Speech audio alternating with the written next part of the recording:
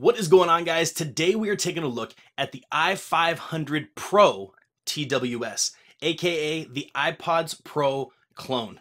But before we jump into the details on these guys, I just want to say that if this is your first time to the channel, welcome to Plug and Play. My name is JDubb, and the goal of this channel and of this video are to help you guys make a better tech buying decision. Now, if that sounds like something you're interested in, please consider subscribing to the channel, hit that bell notification so you don't miss any other videos. Now, with that said, let's jump in to the review.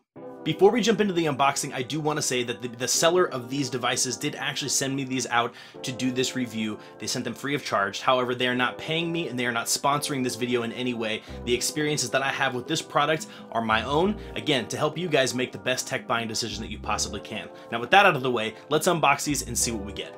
All right, guys, so here they are. Now, before we get started, the company MGet did want me to give you a few disclaimers about what you're about to see. There's a few things that are going to be slightly different, and I'll point them out as we go. The very first one has to do with the packaging itself. Now, this is a very early branded model that they sent out to me. They wanted to get this out to me as soon as they could, so they sent this one out. Everything that you will get when you order the package will be a little bit different, so let me explain how that is the case. On this one, you're going to see that I've got a couple of orange stickers over here covering up some actual official branding, and that will not be present. This box will be completely white with the picture of it on the front and some details on the back. So the box that it will come in will be slightly different, but it will be less officially branded, let's just say that. And so they wanted me to make sure that I made that apparent. But the box itself will be the same size, which is the exact same size as the AirPod Pro package as well. Opening this guy up here, we got the standard books and manuals. Now, all of these are exactly the same ones that you would get if you actually bought the legitimate version. So you get legit branded manuals, which is awesome. The packaging itself, we got the AirPods here. We'll take a look at those in just a second. And then you get your micro USB cable, and in the packaging, you will also get multiple sizes of the ear tips. So those are a couple things that are going to be a little bit different. So as far as the case goes, it looks identical. It's absolutely perfect. Wireless charging is on here as well. You get wireless charging, which is absolutely fantastic. So we should see an orange dot pop up here on the wireless charger. We turn it on. Yep, there you go. So there's your wireless charging active, which is perfect. You also have your lightning cable down here in the bottom, which is great. But other than that, guys, it looks pretty darn close to identical. The one other thing that they wanted me to mention is that when you order these off of the website, right here below the hinge, you will get the actual branding to make them look even more convincingly real. So that will be coming. Any orders that are placed off of the link down in the description below will also have that. So keep that in mind, which is really good to know. So the first thing that I want to take a look at, and I want to just let you guys know, is that these are the i500 TWS. These are the i500 Pro TWS. Basically, feature-wise, they're identical. Okay, you're not going to have active noise cancellation on these. I just want to throw that out there up front. Keep that in mind. Active noise cancellation is currently not available on the i500 Pro, so that is one major feature that is missing from the AirPod Pros, right? So this is where the cloning comes to an end, right? So feature-wise, there's not feature parity there. I've seen a few reviews that say that active noise cancellation is there, and I've got it straight from the manufacturer that that is not the case. They do not currently have them in the i500 Pro TWS, so keep that in mind. What basically they've done is they've taken the feature set here and they've put it in a new case and a new shell that looks identical to the AirPod Pros. So if you're going for a clone, if you're going for that visual look, if you want it to look like you got the actual AirPod Pros, that's what I think a lot of people are looking for here, this is going to do that for you. You're just going to be, at this point right now, you don't have all the features that you do have on the actual AirPod Pros. Okay, so keep that in mind. But going forward, so let's pull these guys out here. When you pull these out of the case, case snaps really nice, just like the actual one does. But the clones themselves look really, really convincingly good. Okay, they look really, really nice.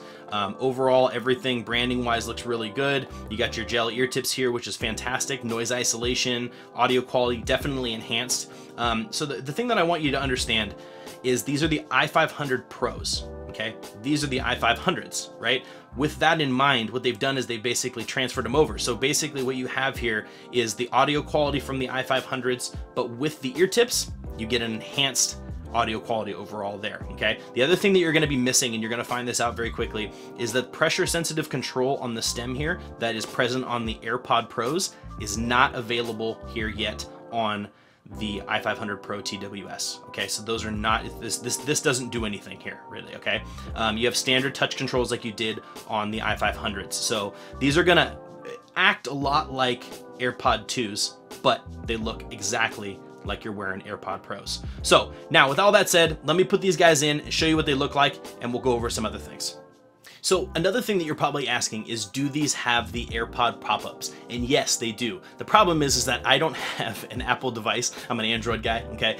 These do work perfectly fine with Android. You pair them just like any other Bluetooth device. But I don't have an Apple device that is actually running Android, or that is running iOS 13.2. So I can't demo that for you. However, I have seen it in multiple reviews, and I have assurance from the manufacturer and from their website that these do have the AirPod Pro flow. So when you turn these guys on, you put them close to a pair of AirPods, or close to an iPhone, you're gonna pop up and it's gonna do the full flow exactly as you would expect. So that's great. So I've got them in. Here's what they look like. Let me get up here a little bit closer so you guys can see. This is what they look like in my ear. So they look really, really good. They're looking like some sweet AirPod Pros. So right now, if I went out on the street, people would be walking around, people would look at me and they'd be like, yo, that guy's wearing the AirPod Pros. Looking tight, bro, looking tight, right? But I'm not, right? Clearly. And that's what a lot of people are looking for right now. It's really cool. I mean, and not to discount them. Okay, so the one thing I don't want to do is I don't want to make these sound like they're bad earbuds or anything like that. Realistically, I like the i500 Pro TWS. Okay, I'm a big fan. And the sound is actually pretty darn good. I was actually fairly impressed with them at the cost that you get them with. Now, when you add that rubber, ear tip on there, you get that noise, the noise isolation, right?